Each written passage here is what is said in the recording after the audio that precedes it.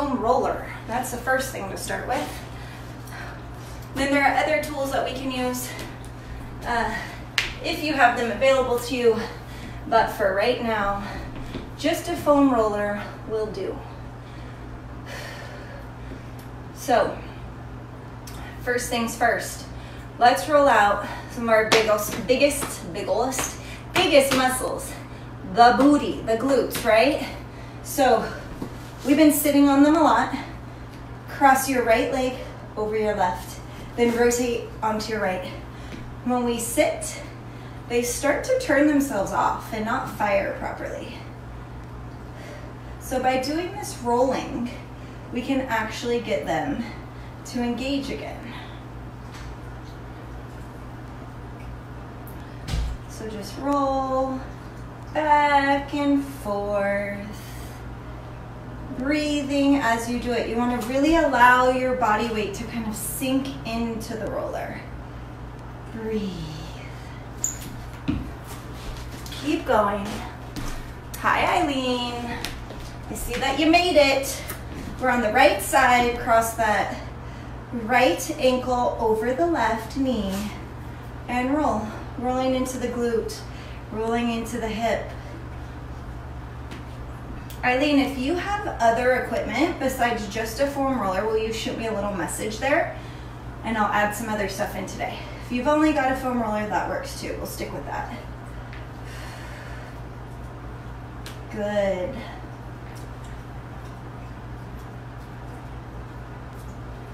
We're gonna spend another 30 seconds here. If there's somewhere that is particularly sensitive, if you found a trigger point, you can stop there and do little small rolls.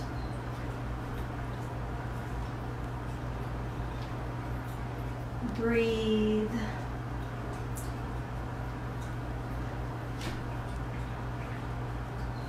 This is the part that's often neglected. We do all the hard stuff, but we don't always take the time to roll, which is what's gonna actually help us recover from workouts, gonna improve our mobility.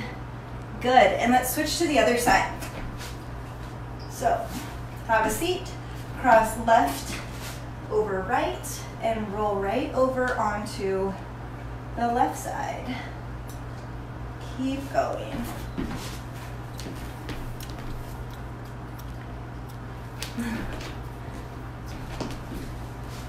Keep rolling. Well, Eileen, it's just you and me, so that works out fine. Roll, roll, roll.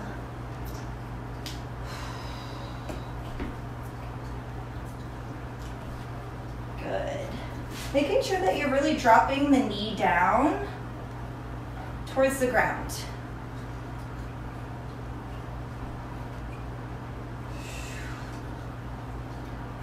So you can get a little more into the hip and get a little bit more into the piriformis, that when it gets really tight, it can actually cause excessive pressure to be put on the sciatic nerve, and that's where you start to get that radiating down your leg.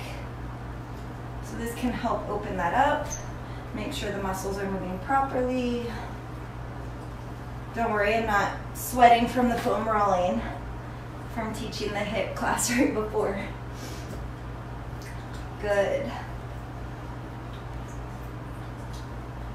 All right. Now, before we move on to the legs, the sides and backs of our legs, fronts of our legs, we're gonna start with the front. So we're gonna go to our anterior tibialis here in the front.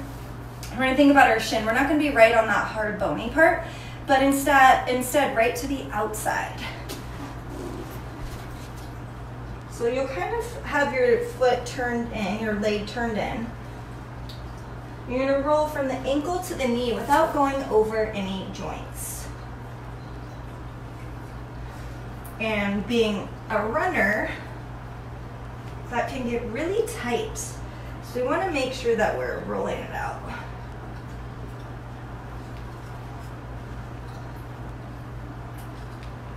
Now, if you found a spot that's a little more sensitive, hang out there. For me, it's a little closer to my ankle.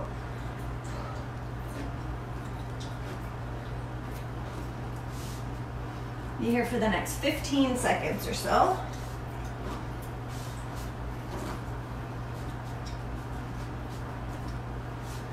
Good, and roll the full length again. Good, and let's switch sides, other side.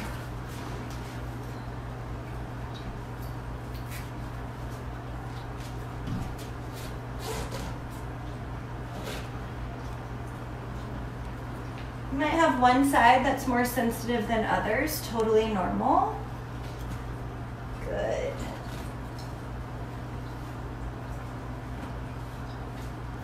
And again, if you have somewhere that's a little more sensitive, let's hang out there for a second.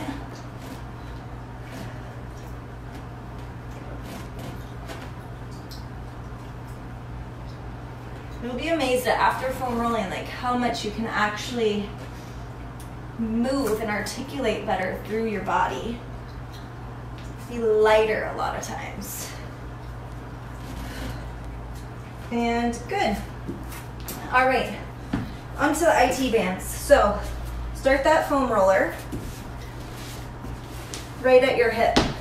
Top leg is crossed in front, bottom leg is straight. And you can't see my bottom leg right now, but you will in just a second when I roll forward.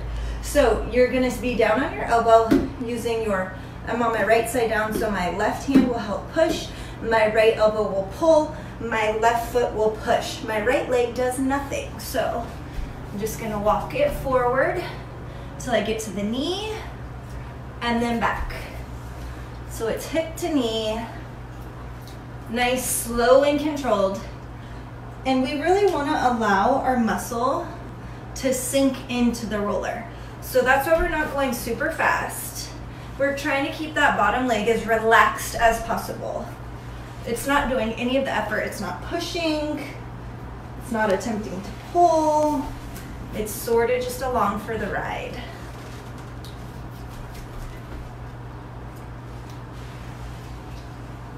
Good.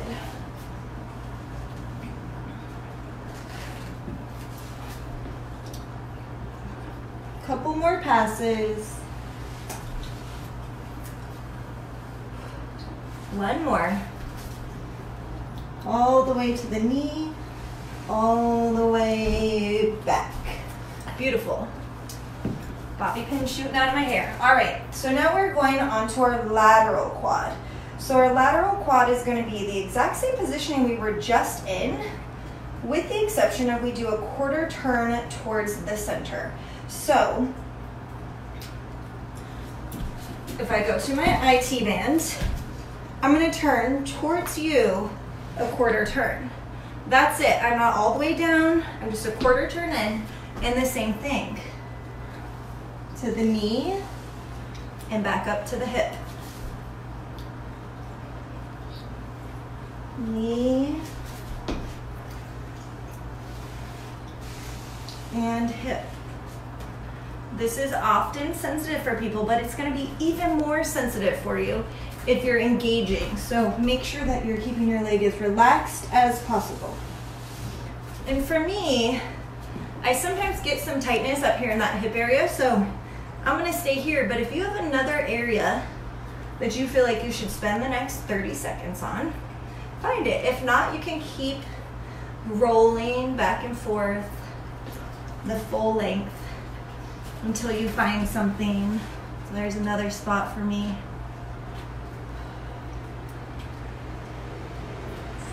Good, we've got about 10 seconds here. We'll do a couple more passes, full length, and then we'll move on. Good, I'm gonna scoot down a little bit. Nice. One more full pass. Awesome. So, right onto the front of the quads. This one will feel like a welcome relief, both on your arms and your legs. So both quads just facing down, using only the upper body to pull yourself and push yourself.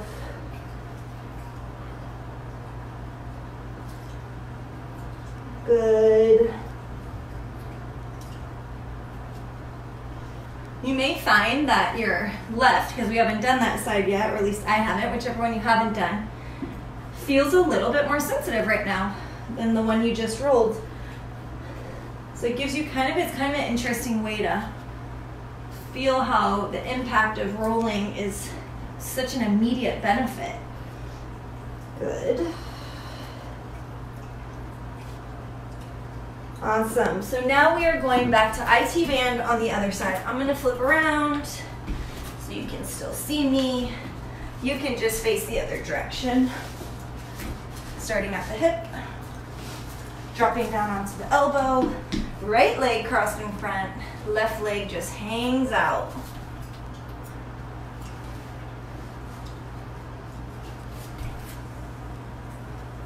Good.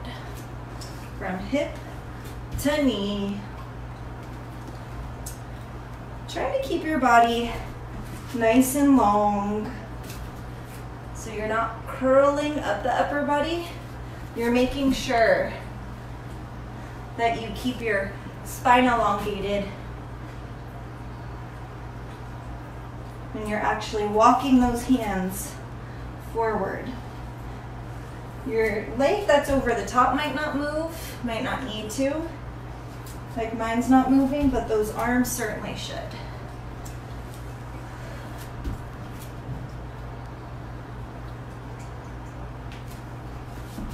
Good. Now let's find a spot. Let's find a spot that needs a little more attention. Right there for me. Hang out here for 30 seconds.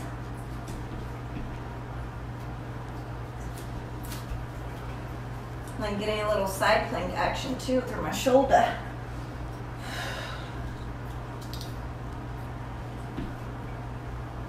And we'll go back to that full length roll in about 10 seconds. And 5, 4, 3, 2, 1. Full length.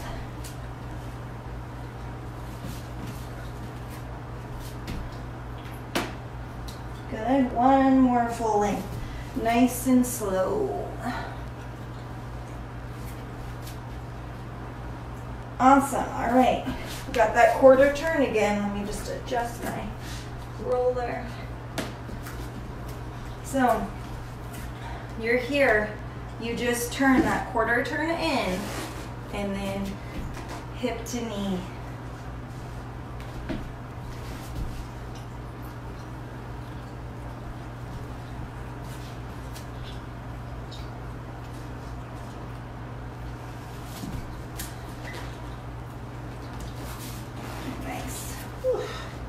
Shoulders are getting tired from the workout and this. Scoot down a little bit. Find a spot. So for me, I got one down close to my knee. Hang out there for 30 seconds.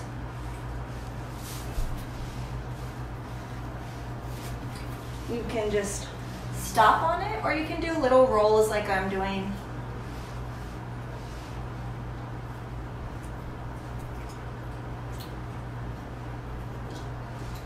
We still have 15 seconds. Sometimes 30 seconds is so fast, and sometimes it's so long. For 5, 4, 3, 2, 1. Let's go. Full length again. 2 more nice slow passes.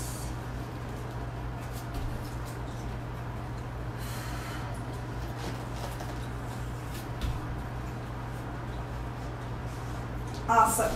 All right. Before we move on to the calves, give the upper body a little break. We're going to move on to that low back.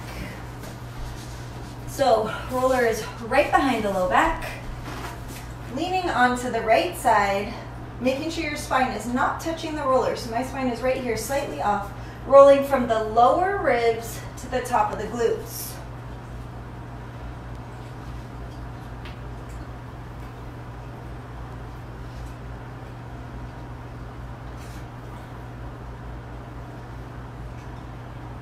It's not a very big movement, but it can be sensitive for people. You can kind of rotate the hips slightly, get a little more into the side. But try again to relax. You can't do much good if you're not relaxed. And other side. The whole time you're keeping your booty up off the ground as you do this one. Your feet are on the ground, your one elbow is on the ground, but that's it.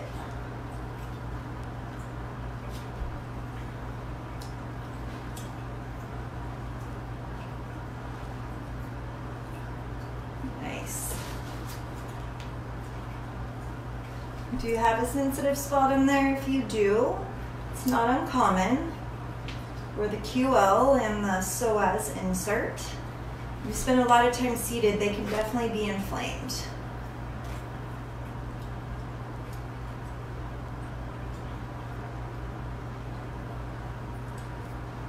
Good, and that mid back, right where the bra line is. Go ahead, bra line, hands behind your head. Lift your booty, roll back towards your head, drop your head down. As you roll back towards the bra line, crunch forward. Nice and slow. Really allowing it to open up your shoulders and your chest as a secondary benefit of rolling your upper back. You can actually get a little bit more space in your chest.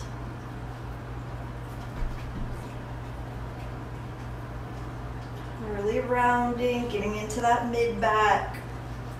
This one is often people's favorite.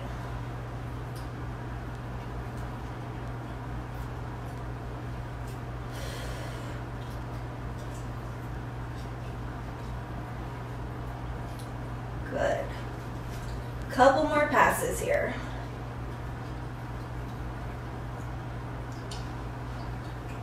One more.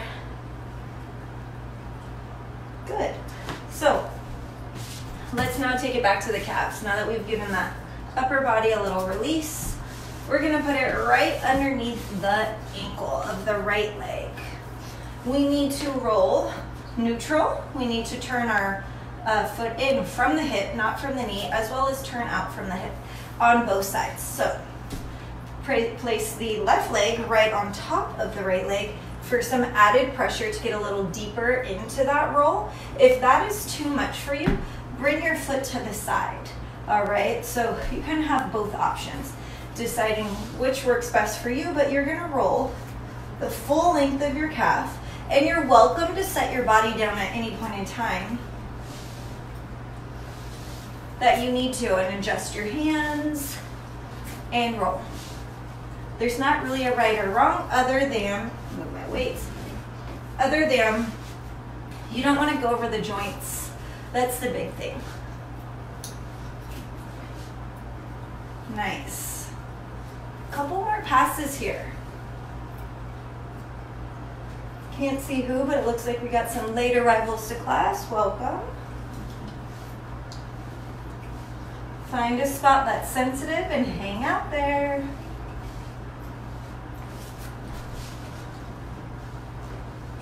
For me, from all the jumping around, I can definitely feel some sensitivity in my calves. But jumping is so great for us because it clears our lymphatic system, which is your body's sewer system. Can't actually pump out the waste on its own. It needs our help. Good. Now, turn your right foot externally rotated. Turn to the outside from the hip, not the knee. Add that left leg on top. And roll. You're not going over any bones. You're staying all in the muscle.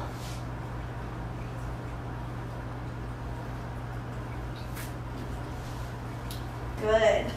Now I've got some sensitivity down here by the ankle, probably from the many times I've turned ligaments in my ankles. So I'm going to stay down there for a moment. You find your own spot to hang out that needs a little extra TLC.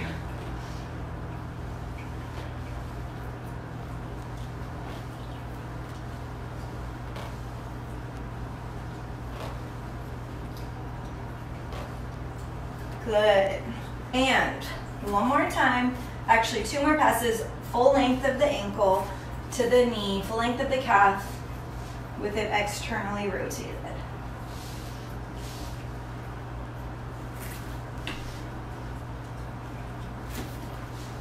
Good. One more. Whew. Okay, now we got to turn in. So internally rotated again from the hip, not just trying to yank the knee over there. And cross.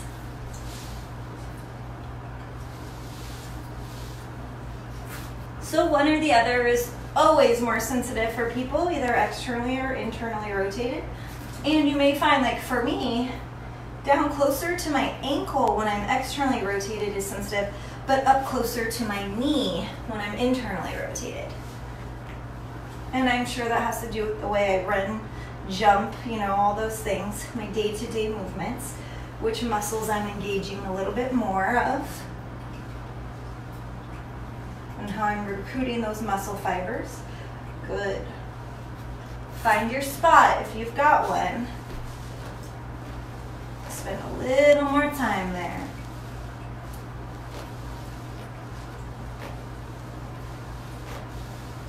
And a couple full passes. All the way.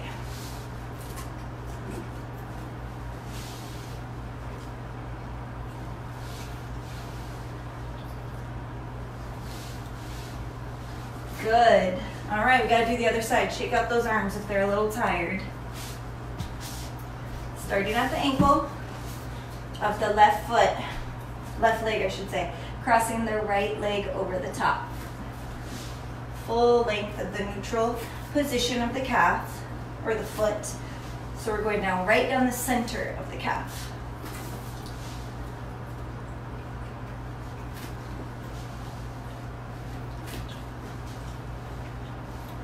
My left is for sure more sensitive than my right today. And sometimes that flip-flops back and forth. But I've been having some left hamstring issues too, so this doesn't surprise me.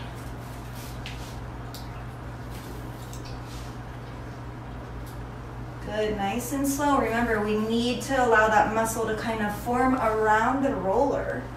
We need that muscle to relax. Good, and find your spot that you're gonna spend your extra 20-30 seconds on.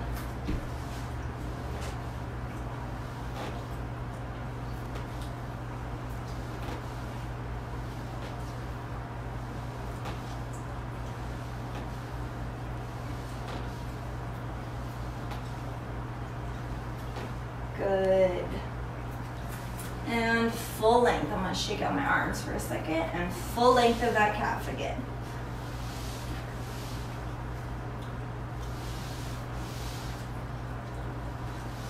Beautiful. Externally rotate now. Back at the ankle. Turning from the hip. Rotate it out. Cross the right leg over.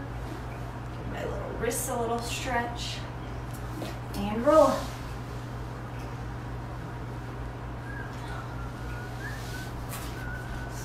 A little bit.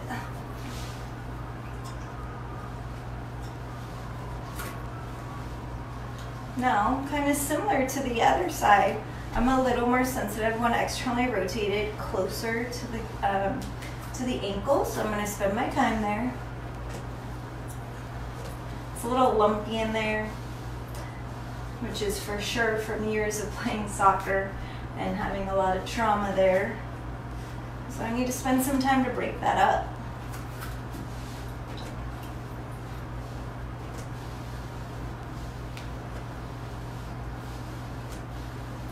$15 more seconds here.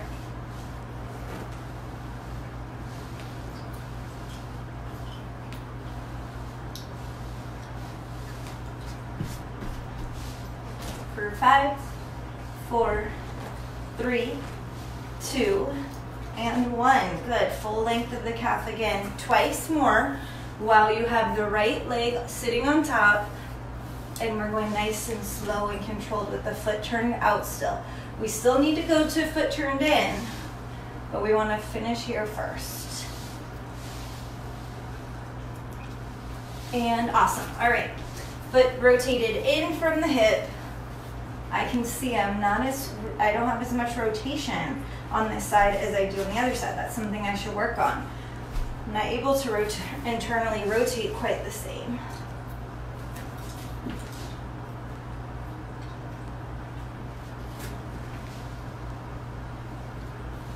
Nice. 2 or 3 full passes before you stop and find an area to work on.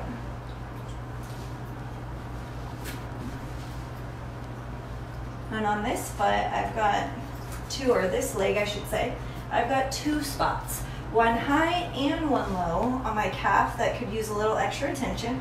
I'm gonna go high because that one out of the 2 is actually the more sensitive one. But it means I do need to spend a little more time rolling out this left side.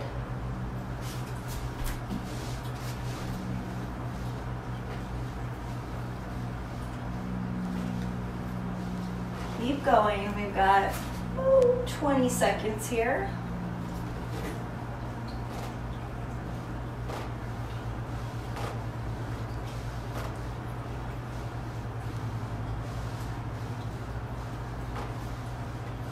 Another 10 seconds.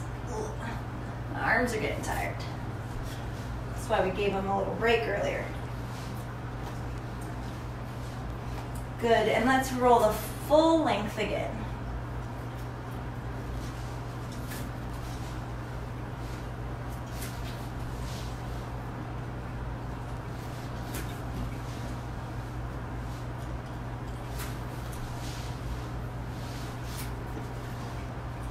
Beautiful. One more pass, full pass.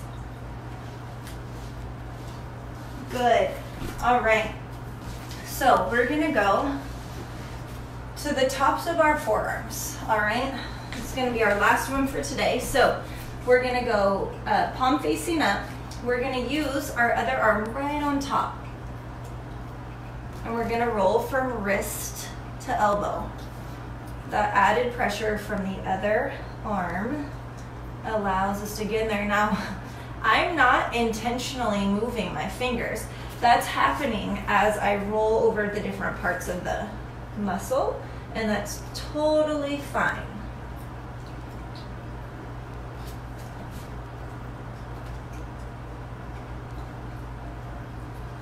Good, especially if you spend a lot of time gripping things like I do, for sure, with weights. Your cell phone, typing at a computer, those kinds of things. Our forearms get really bound up and we just don't even realize it. One more pass. Good, other side. Palm facing up.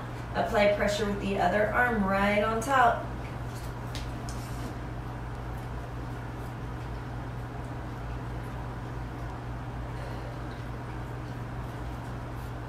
And you may find your more dominant hand might be more sensitive.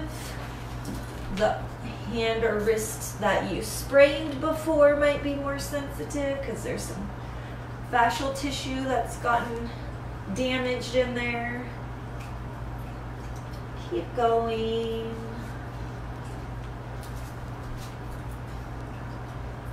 For me on this left wrist, it's definitely a little, or I should say,